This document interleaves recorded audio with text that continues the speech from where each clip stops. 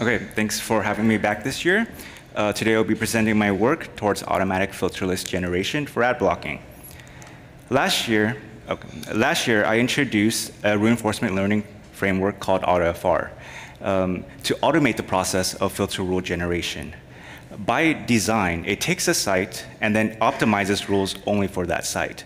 Today, I'm going to extend that work and outline approaches to generating rules that can be applied across multiple sites. First, let me provide an overview of the problem space and of AutoFR.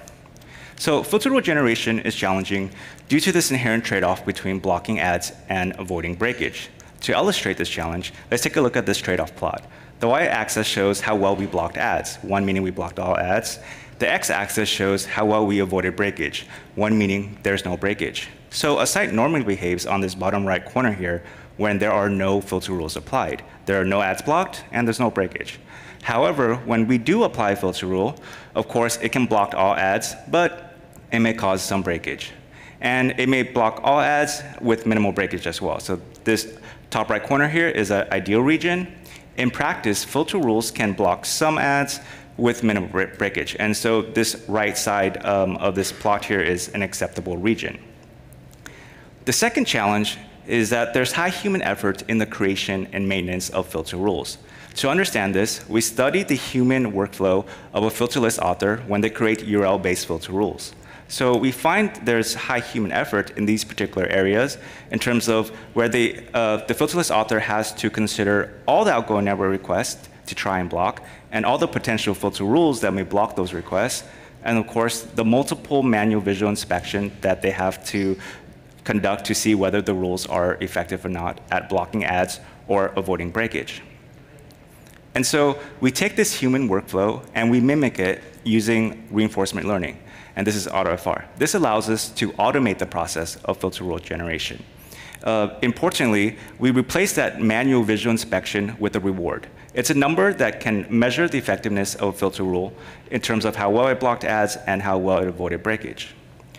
To implement this framework as a practical tool, we focus on a real-world bottleneck, which is waiting for the site to load its legitimate content and its ads. So to address and when applying reinforcement learning, we actually have to visit the same site hundreds to thousands of times for the algorithm to converge. So this may take hours. To address this bottleneck, what we do is we use this concept of site snapshots instead. It's a graph representation of a site and how it's loaded. And so we're going to collect around 10 of them and then reuse them. So for example, when we apply a filter rule to test it, instead of simply going to the site and waiting for it to load, we're going to randomly select a site snapshot that we have collected already and then apply the rule in a post-processing manner to calculate our reward. So this allows us to implement AutoFR as an efficient and scalable tool that runs within a few minutes per site. Due to time constraints, please take a look at my last year's presentation and our paper. So what I've shown here is that AutoFR takes in a site and optimizes rules for that particular site. But what about filter rules that apply across multiple sites? To understand this problem, let me discuss the differences between per site and global rules using this plot here. Our y-axis shows the performance of rules on known sites. So that's the input to our system. We're going to optimize our rules for these particular sites. The y-axis shows the performance of rules on unseen sites. This happens when we apply rules that we did not optimize for these particular sites. And when I say performance, I simply mean the percentage of sites within the data set that we're trying that falls within the acceptable region when applying the rules that we generate. So the per site rules that AutoFR generates on the top 5,000 sites is around here, around 0.8, which is pretty good. But we can see that it cannot be applied on unseen sites. Now, of course, there are global rules which can be triggered for any site. However, we expect that it won't perform as well as per site rules because there's always this potential for collateral damage, meaning that a rule may be good for one site, but when you apply it to other sites, it may cause unintended breakage. So to explore this notion of collateral damage, what we can do is take all the per site rules that we've generated on the top 5,000 sites and then apply them naively as global rules.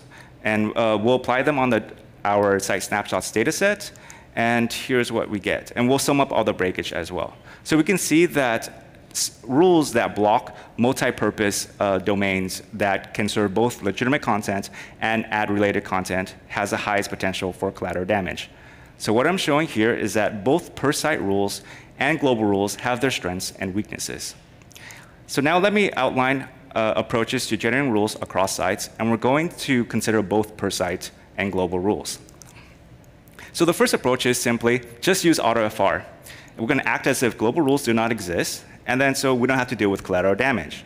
And this approach may be good for when we start doing personalized filter lists for users. However, of course, we're going to have to incur that cost when the user visits an unseen site. For example, the user will have to wait for us to run AutoFR to generate new per-site rules. The second approach we call AutoFR Global. We're going to modify AutoFR so that we can take in multiple sites instead and then output global rules. A simple way to do this is to modify the reward function. For example, when we test a rule, we're going to apply individually to the given sites and then average that reward, and then use that average as the reward for the global rule. The next approach we call AutoFR Popularity. We're going to rely on our AutoFR to generate per-site rules for our set of known sites, and then aggregate them based on a popularity threshold. For example, here, if the same per-site rules was created by 3 different sites, and we choose the popularity threshold of 3, then it meets this criteria to become a global rule. So the intuition is that, well, if the same rule works well for multiple known sites, then it may work well for other unseen sites as well. And we know that this is true is that there are very popular sites as plotted here for the per-site rules that we generated, and most of them are, for example, from Google and Amazon, for etc. The next approach we called AutoFR Similarity. Once again, we're going to generate per-site rules for a set of known sites. So when a user visits a site and it matches with a site that's within this known set, then simply apply the rules that we already have.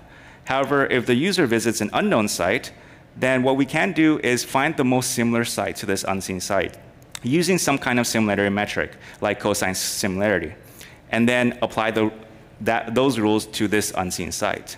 So our intuition here is that when we plot, for example, sites and all the unique ESLDs that they contact, we find that there's prevalent third-party domains that are popular.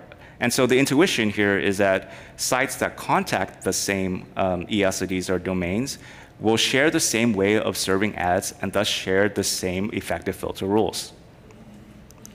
So next, let me describe our evaluation of these approaches, and then I'll provide some recommendations.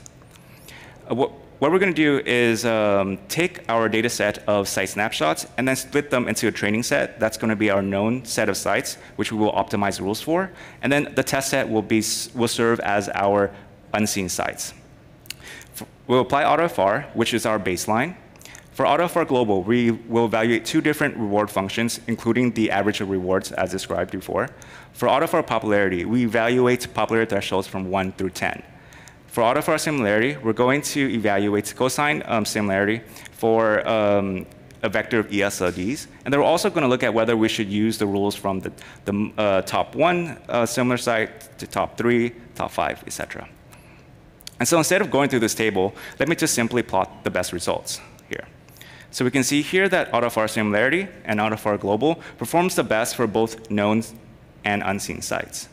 However, if we want to apply this in the wild and use this technique for real to generate filter rules and lists, we also have to consider the efficiency of these approaches, namely how long does it take to run these approaches, and the maintainability of the approach, namely when we want to update rules or when we want to add an unseen site to our set of known sites, how long does it take? So here are the results. AutoFR is the fastest because it takes a few minutes per site. And if we want to run it for an unseen site, then we simply just need to run AutoFR for that individual site and leave everything as is. AutoFR Global we found to be quite slow. It may take hours, and it linearly scales with our input. So that's using empirical analysis here. And then it also has very, very bad maintainability because let's say if you want to add an unseen site to run AutoFR Global, we have to run the whole thing again. So that takes hours as well. For AutoFAR similarity, it has a little bit of lower efficiency because for that initial unseen site, you have to visit that unseen site multiple times to build that vector of ESLDs that it visits to calculate the similarity metric. So there's a delay here. So let me provide some recommendations. If we only care about known sites, use AutoFAR.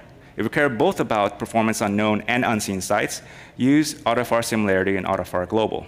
If we care about efficiency and maintainability, use AutoFAR and AutoFAR Popularity. There's also opportunities here to look at hybrid approaches.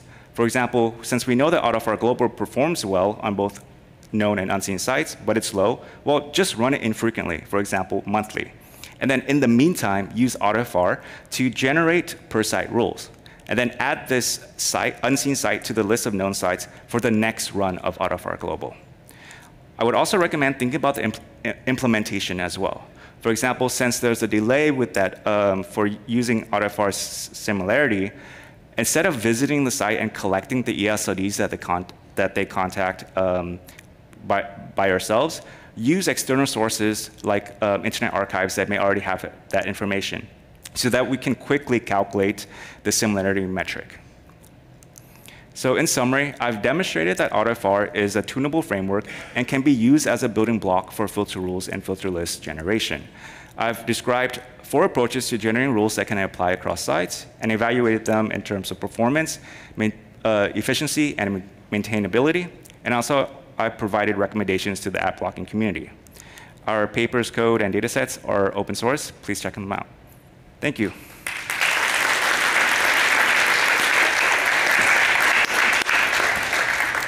Thank you, Hieu. Good stuff. Questions? We'll take a few minutes. There's one right there.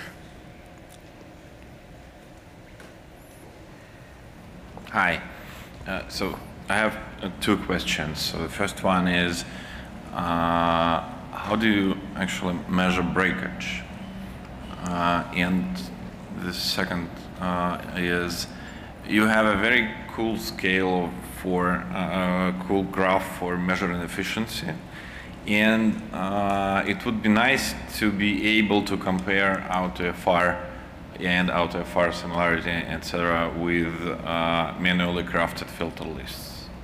So, what do you think? Where will EasyList be on that scale of efficiency and maintainability? That's a good question. So last year, I described how we detected visual breakage. Namely, what we do is we represent a site now as the counters of images, text, and counters of ads. So we get those numbers when there are no filter rules applied. Next, we'll apply a filter rule and see how those numbers change. So for example, if you apply a filter rule and the number of ads goes down, but the number of images and text stays the same, then we know that there's no breakage.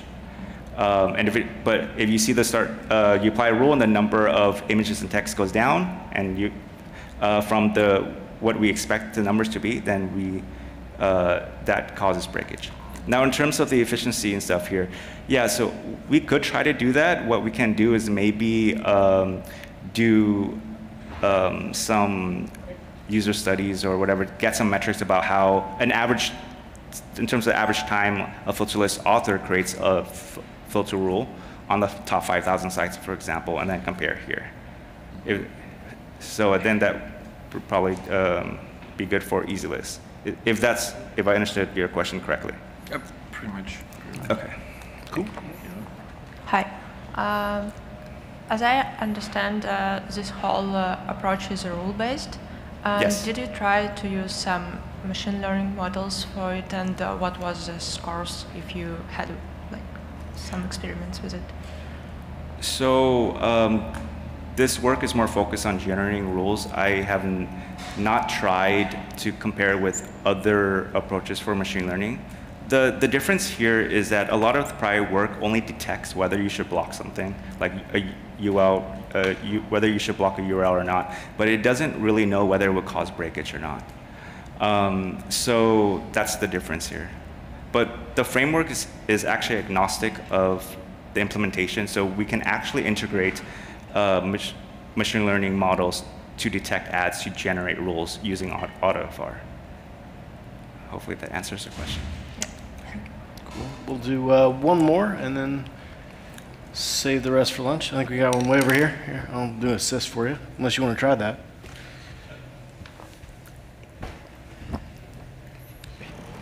Hey, Hieu.